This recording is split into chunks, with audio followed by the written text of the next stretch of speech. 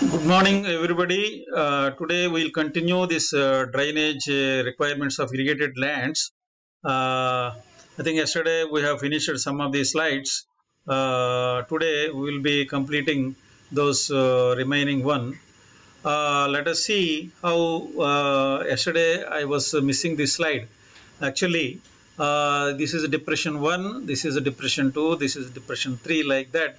There may be several depressions in your land, and there may be connected. These depressions are connected one to the other by way of shallow surface drains. And these connections are again interconnected to the lateral drain and then to the main outlet. They are all surface only. So when the surface drains are not sufficient, particularly when the internal soil drainage is not so perfect, particularly with the clayey soils, then you have to have a tile drains. Let us discuss about the general layout of the tile drain and then particular layout of the tile drain also further. You can see layout of tile drains. There is a main tile drain through which you will have a laterals joined, and this main drain, again main tile drain, is joined to an outfall open drain and then main deep drain. So again ultimately this tile drains again in the field are has to be brought to the open deep drain only. So then they will connected to the still main drains. So in your field they are tile drains and they are brought to the open main drains only. So generally this is about the tile drains may be aligned in different fashions depending upon the topography. It is not, it's the only general one. We will see how the when the topography changes, how it will change. Generally laterals run through most of the drainage area and join the mains, which in turn discharge through the outlets into deep open drains. That's what we are discussing. This is a main drain and then this is a laterals, they join. So this is a general one, but depending upon the topography, they have been designed to suit the topography into various tile drain layouts. For example, number one, natural system, another one is grid iron system, another one is herringbone system, another one is double main system. So these are the various systems depending on the topography of the field. Let us see one by one. First, the natural system.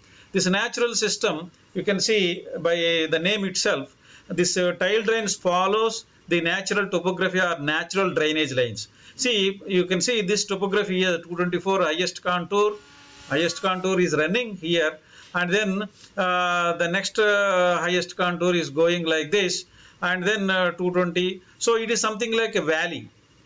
In the valley, main tile drain is put up, joining which is the laterals.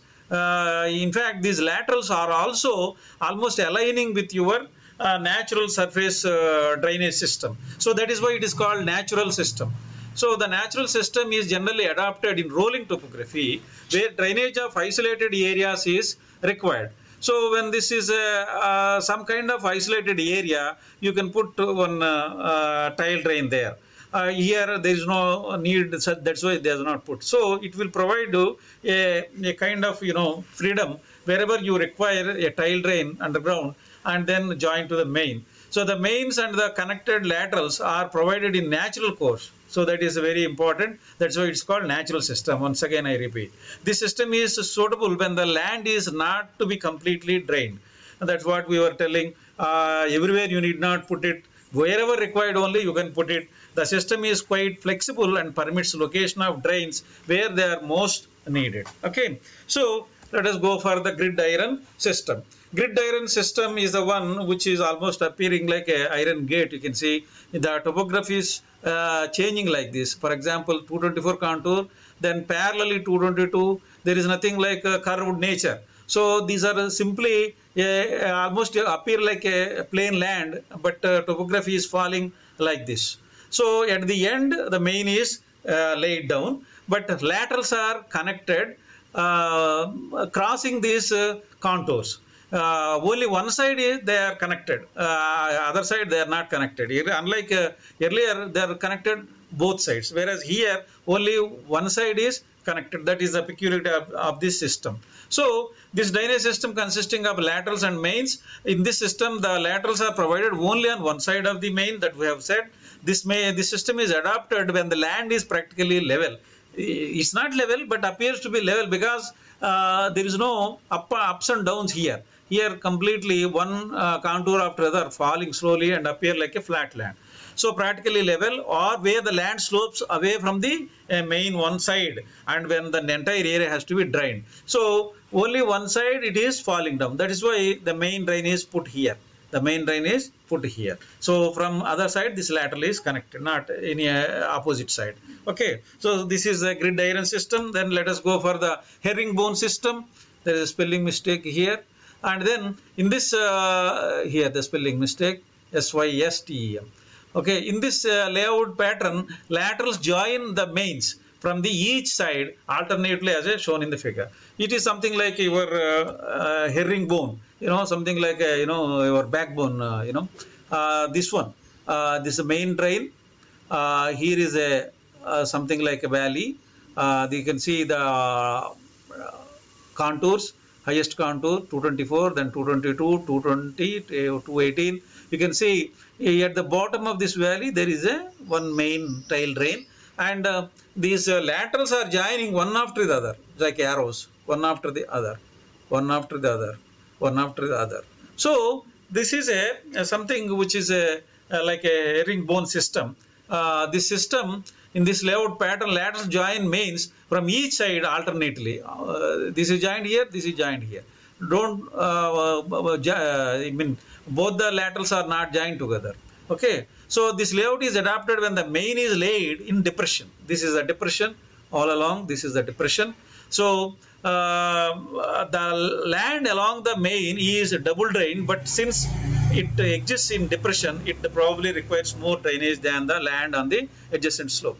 So basically this is the one, maybe this is already drained. You can say this is also joining here. It is a double drained, not a big problem because it's anyway it's a low-lying area. It can be double drained, no problem. So more water will accumulate and double drainage is not a problem. Next, this is a double main system. Instead of one main earlier, as you have seen, you can see here only one main is there, whereas here two mains. This is a one main, this is the another main. But why it is provided like this? Here, just like earlier one also, this is 224, 222, then 220. But here the valley is broad.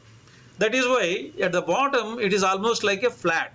So this is one main which is taking care of this side. This is another main which is taking care of this side. Again, laterals will join to each main from their respective sides. So this system has two mains with separate laterals for each main as shown in the figure. This layout is adapted when the bottom of the depression is wide. This is wide, This arrangement reduces the length of the laterals and eliminates the break in slope the laterals at the edge of the depression. See, actually, normally in the other system, since this valley is sharp, almost the lateral is running from this water divide 2 till the valley up to here. Whereas here the lateral is joining just shortly to the main. So lateral lengths are reduced. So that is one advantage. Anyway, since the valley's bottom is not sharp and it is broadened, so two mains were to be provided. This is the peculiarity of the system. So this is intercepting drain system.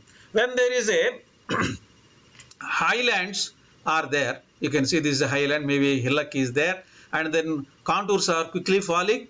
You need not put any tile drains here because the slope is high, but all of them are completely accumulating here. In fact, there is a stream also. This is a bottom land side by the stream. So you are simply providing a drain, tile drain here that will take care of the entire highland. So this is a very important in the sense that when there is a high slope, you need not put any tile drain irrespective of some kind of soil or other things here. Because of gravity, these things will come. That means the water will come. Okay, so it is enough if you can provide one main drain at the bottom of the valley. That's all. So that is what this intercepting tile drain system. Intercepting means this tile drain, which is the main one, is intercepting this sloping land. That is why it is called intercepting tile drain system. In this system, there is no lateral drain. That is what, here also spelling mistake. There is no lateral lines. This arrangement is preferred when the main source of drainage is from hilly land. See, this is a hilly land. So whenever there is a hilly land, and then a situation like this kind of system can be adopted. So in general, all mains and submains should be kept away from trees, as the roots of the trees can easily enter the open joints of the tile drains and thereby blocking them. See, it is very important that we should recognize the fact that whenever you are providing laterals or even mains, but they should not simply run by the root system of a major tree, because this root system of major tree can really intercept this or can spoil, fractures will occur to your tile drains. So that is why it should be kept away from the or you can cut the tree for that matter and relocate at some other place. So near to the main drain or even laterals, you should not allow any main trees, so that these trees root system can penetrate into the tile drains and then spoil the system, which was very permanent, and you cannot afford that system to again replace it back, because it cost is involved. So this completes your drainage requirements of irrigated lands, and also completes this chapter. We'll come back with another chapter. Thank you very much. Thank you very much.